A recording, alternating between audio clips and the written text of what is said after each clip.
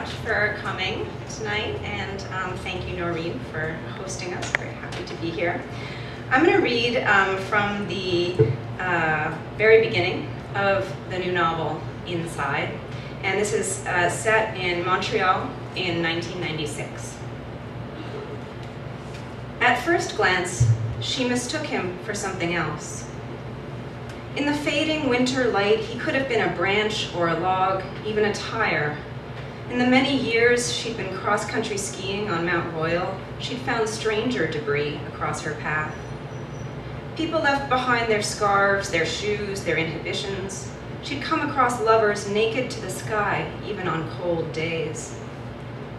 In spite of these distractions, the mountain was the one place where she felt at peace, especially in winter, when tree branches stretched empty of leaves and she could see the city below her, its clusters of green-spired churches and gray skyscrapers laid out, graspable, streets rolling down to the old port, and in either direction the bridges extending over the pale water of the St. Lawrence.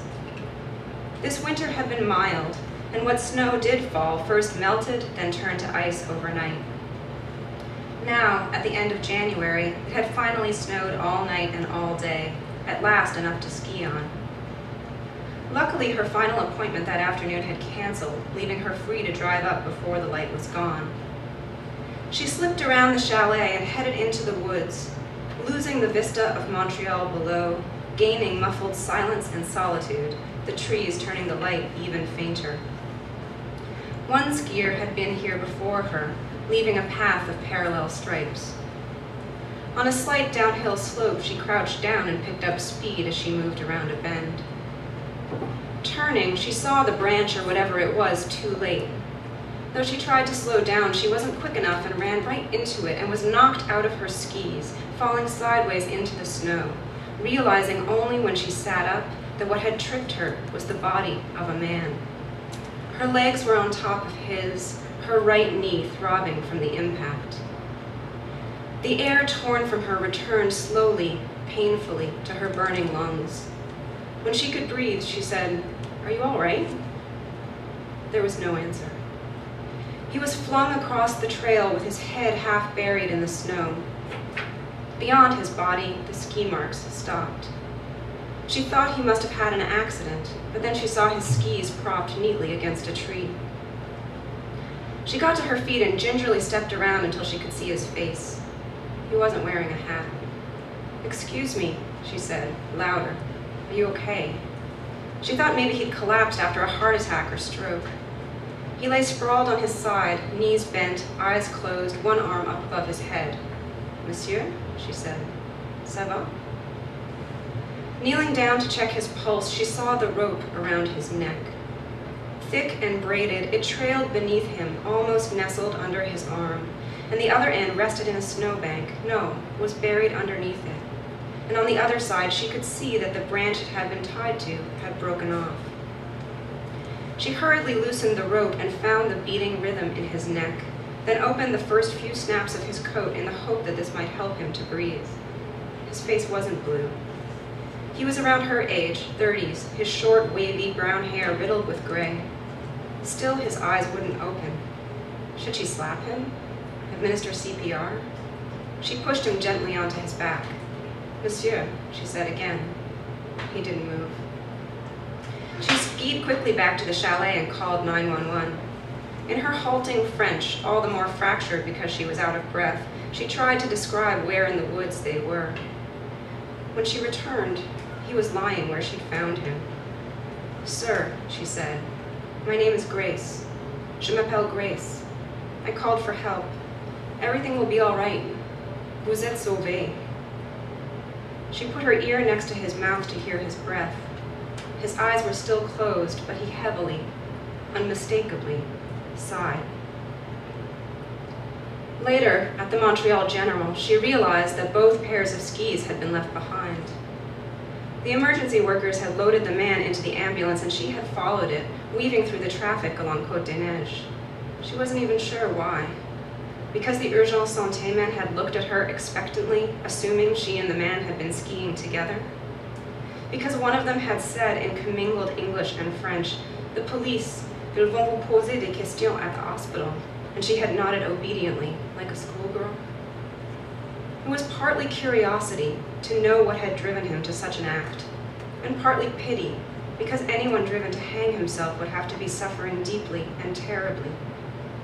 And it was partly that she, of all people, had been the one to throw herself across his path. Or maybe it was just because she wanted to know what had happened. Regardless, she was sitting in the waiting room hours later, shivering each time the glass doors slid open with an icy draft. The linoleum was streaked with gray-brown slush people had tracked in, and she could smell car exhaust and cigarette smoke from the sidewalk outside. There was no sign of any police officer wanting to ask her questions. The man had been wheeled off with a canopy of nurses over his still, silent body. Grace waited, though she wasn't sure for what or whom. When she remembered the skis, probably long gone by now, she smacked herself on the forehead. Hers were practically brand new. She looked at her watch. It was 7 o'clock and completely dark on the mountain. She was tired and hungry and ready to go home. Before she did, though, she wanted to know that he was being taken care of. She walked over to a nurse at the reception area. "Excuse me," she said. "Can I see him?" The nurse didn't look up from her paperwork. "Qui, madame?" "The man who was brought in earlier, the skier." "Who?" "I don't know his name. He was found on the mountain."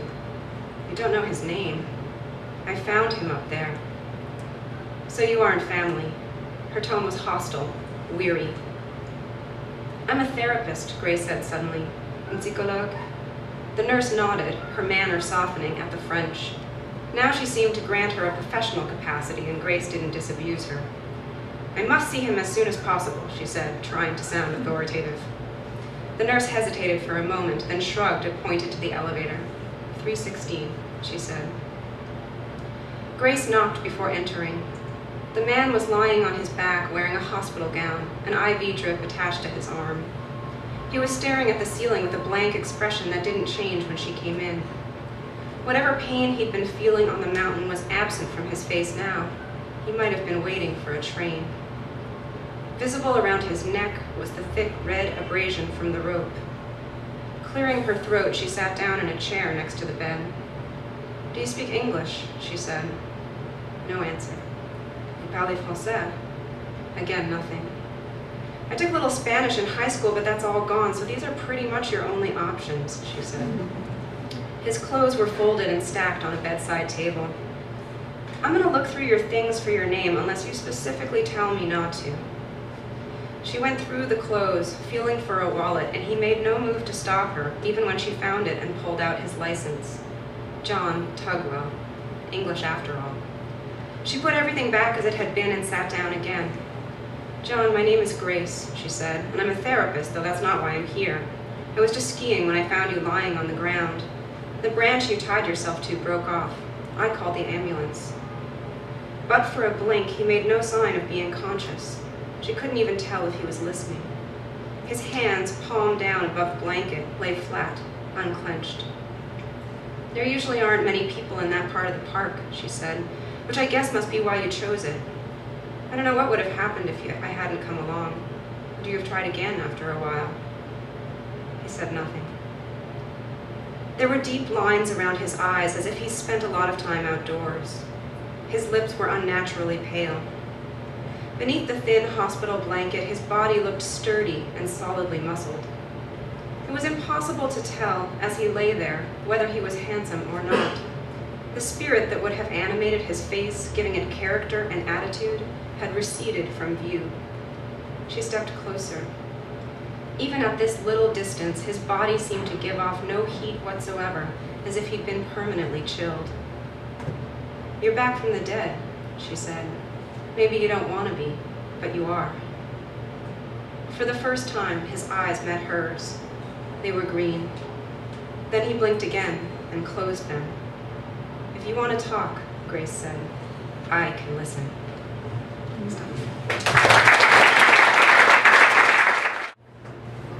All right, so I think what we'll do is back way, way up, and then we'll come back around to the novel. But it Can we start at the beginning, how you met, how you became aware of Alix's work? Maybe you can start. Well, we have actually known each other a long time. I first met Gary when I was just out of college, and I actually worked for him briefly at Knopf for around 1.5 years as his editorial assistant, which was really an amazing experience for me. And I think I always say that was my sort of pre-MFA, MFA in writing, because I learned so much about the process of editing fiction and the process of writing good fiction during that brief time. And then I sort of threw it away and decided to move to New Mexico. And then we didn't see each other for a really long time until I was ready with my books. Alix was such a pleasure to work with, and not only from my point of view, but from the point of view of writers that we were getting published. That it was heartbreaking, actually, when she came to me and said, if I don't do this now, I don't know when I might do it. And I wanted to say, gosh, could you try something a little bit easier? Because the odds are tough. It's not news to anybody in this room. But Alix then disappeared for, gosh, I don't know, 10 years, 12 years, something like that. Paying dues, and really putting in an extraordinary amount of work, which sometimes can lead to something and sometimes not. Sometimes lead to the realization that you don't have what it takes. But when Alix then reappeared in my life, it was clear that she found what it takes and had taken it beyond that. I published her first novel. What year was that in? 2005. Gosh, I would have guessed even longer ago. But 2005, I think we would have left in 1992-ish. Bad to hear. That's what our relationship was like when I was working for you. What day is it? And that was an astonishing novel. And then a collection of stories, both of which got incredible critical attention. Other writers we sent galleys to, liked the books, and all the rest of it. And I couldn't have been happier.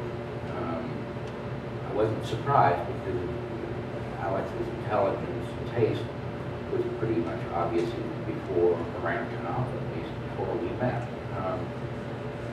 But I got to know it sort of firsthand, and then when these two new books came in, which are unusual that we're publishing simultaneously, the novel in hardcover and the story collection in vintage is the trade paperback original.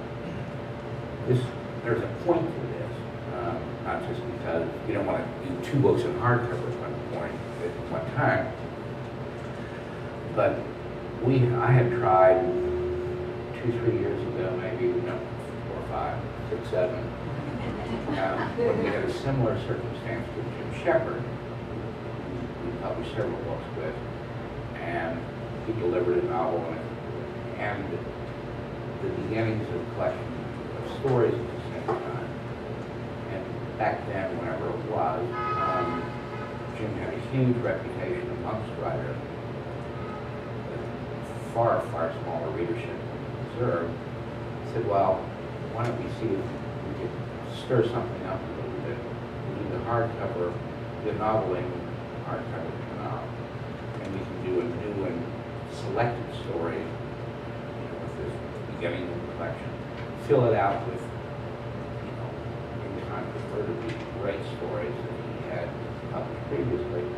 And that, it worked, because people who signed book reviews, they said, well, this is kind of weird. Why are they doing this? It must mean that something very special here. And since it did kind of work, and it got more reviews for the book, and enhanced sales of the books, and the subsequent book, I said, for Alix, it's kind of a no-brainer. So if you buy a lot of books, then you're proving right.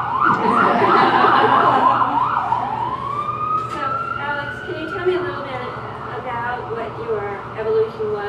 between the time you left working for Gary and when you came back with books ready to go? Did you go to an MFA program? Had you already been? What did you? I did eventually go to an MFA program. I first sort of had a moment that I think a lot of young people have in New York, which is like, I'm leaving the city and going, you know, somewhere completely different. So I went to New Mexico and like I got rid of all my stuff, and got a car and drove cross country and moved to Albuquerque for reasons that were clear only to myself at the time. And you know, it's the sort of thing that you would sort of only do when you're 25. So I spent a few years in New Mexico, you know, working on jobs. I was a temp. I worked at Barnes & Noble for a while, and I was just writing that whole time. I was reading a lot and writing a lot of really, really bad short stories.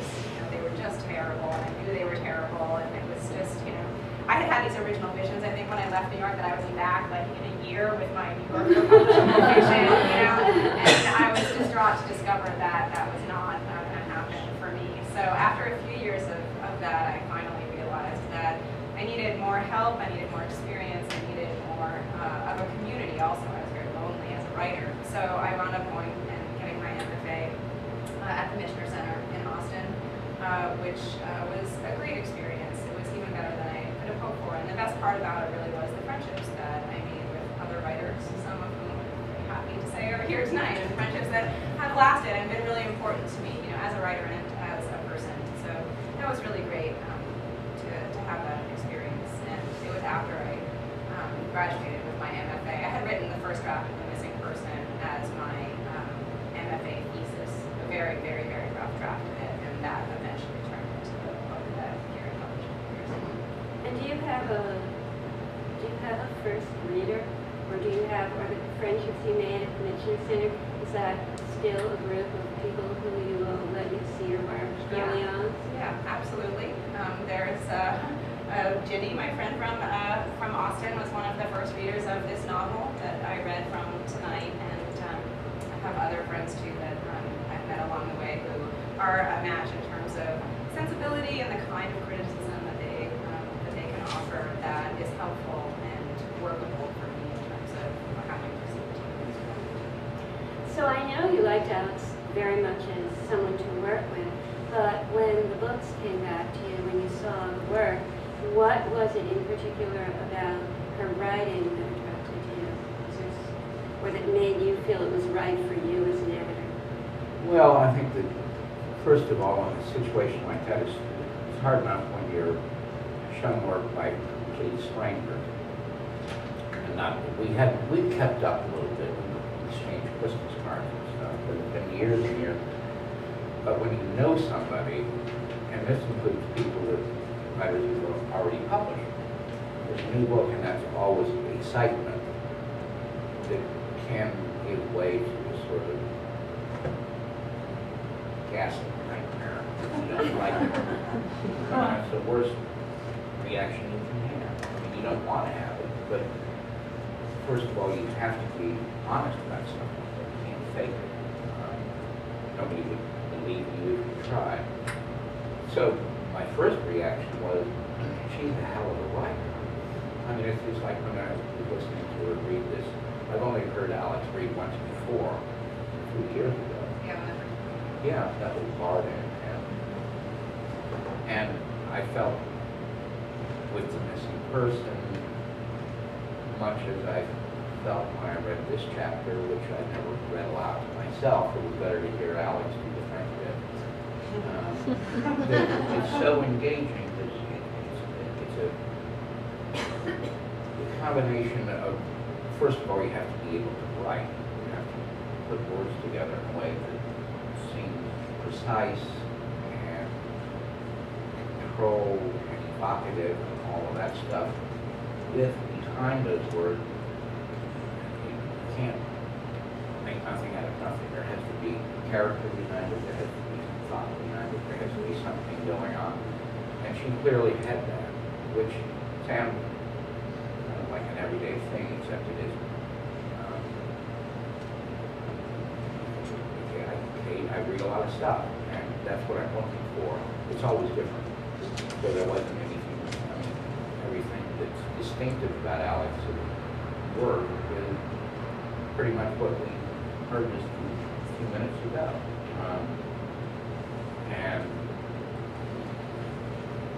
And she's developed. I mean, it's wonderful to me, all the attention this first book got with these two new books. He suddenly got publishers all over Europe. I mean, and the reaction that we had, I mean, it's typical when you publish any book. You send advance copies out to other writers who possibly are better known, and in hopes that they're going to say something nice that we can then use to entice people who don't know Alix. And the response for both of these books, the novel and the story, was, I don't remember anything quite like it. People who had no clue who she was, probably most of them had never read her.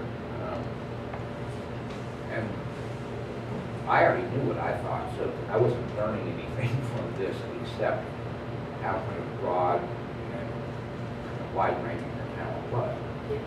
You know, Alix, Jared just said that he saw your development as a writer. Can you step back enough to take a look at where you are now as compared to when the first novel came out? And do you see a shift in your priorities or development in a certain direction that you can feel? Right. Well, my first book was a coming-of-age novel. It's narrated in the first person by a young woman who was a comfortable character for me to write because she was someone of the same age and gender as myself, and it was pretty easy to channel that character and the journey that she was on, which was of coming into adulthood and learning to understand her parents and the flawed but ultimately wonderful relationships that she had with her family. That was very similar to the kinds of things that I was going through myself, although the specifics of it were of course fictional. And so I did that, and I think that's a very common thing for writers to do with their first book. And then with my second book, I really wanted to do something different and to stretch myself and to take risks and to try to really do something that was a departure from that. And I was interested in working on a broader canvas than I had before. So this new novel takes place over the course of 10 years. There's many different locations. There are 3 main characters, well actually 4, and 2 of them are men, and the characters are different ages when you see them. So it's really, I think I've become more interested in inhabiting the lives of other people rather than sort of using my own life as an immediate support. And this novel seems to, I'm sure there are many things that you could, unpack in the novel, but it seems to revolve a great deal around the question of how people reach out to other people, how they help each other. Is it possible to help each other? So it seems as if you were writing much more about from a sort of a question or philosophical base. Is that true that you began with questions rather than as a... Well, yes and no. I did begin originally with that scene, the one that I read. That was the whole genesis of the novel for me, was this woman coming across the man on the mountain who was in such dire straits and the imperative to help him. What kind of person is so seized with the urge that she then goes to the hospital to track him down, and what happens when a person who is in dire need of help meets someone whose life's mission is to help people, and could be complicated and interesting and dramatic. So I really started emotionally with that, but then I became interested in embroidering upon that theme and trying to find different angles for it and different ways of looking at it. So then I began adding these other helper characters and other sort of structural elements in the novel that hopefully would provide more dimensions to that question, to try to really flesh it out and deepen it and really try to explore what became that main theme of the book about helping and rescuing. And once you bring the novel to Gary, do you have a lengthy process you go through together? Are you a sort of large theme editor, a big picture editor, or do you work really closely page by page? How do you characterize? And maybe it's different for every writer. Not with me, it isn't. I'm always mistrustful or at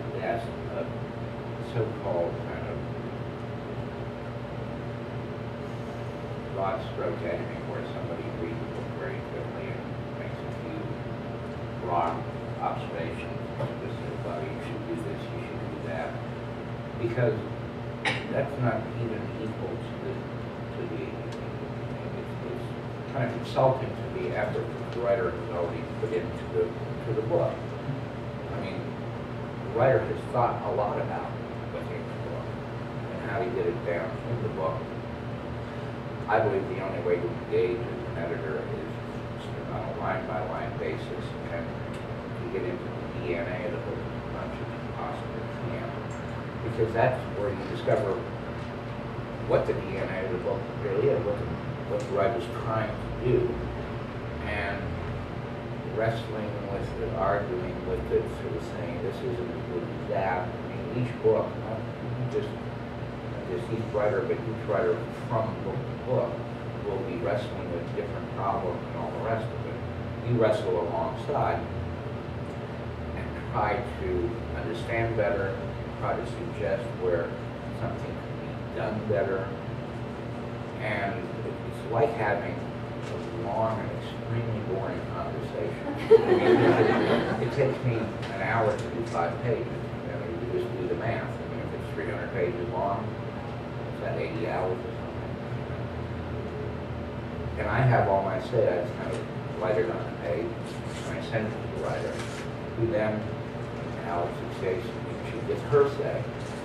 And if she can't read my handwriting or if she can't understand what I'm saying, I say, we can talk about that. But I don't want to talk about it unless there's something you need to talk about. Right. So it's a mute conversation. I get to talk quietly, and then Alix gets to respond, and then the party's over. That's the only way I can figure out how to do it. And there might be cases where you can say, well, this character seems so unlikable. You want that person to be someone like yourself. Boy, you've nailed it. If you haven't intended that, think again. So it's not all putting and taking out comments, but make a great sweeping observation. Later when you write your flat copy and stuff. Do you write your own flat copy?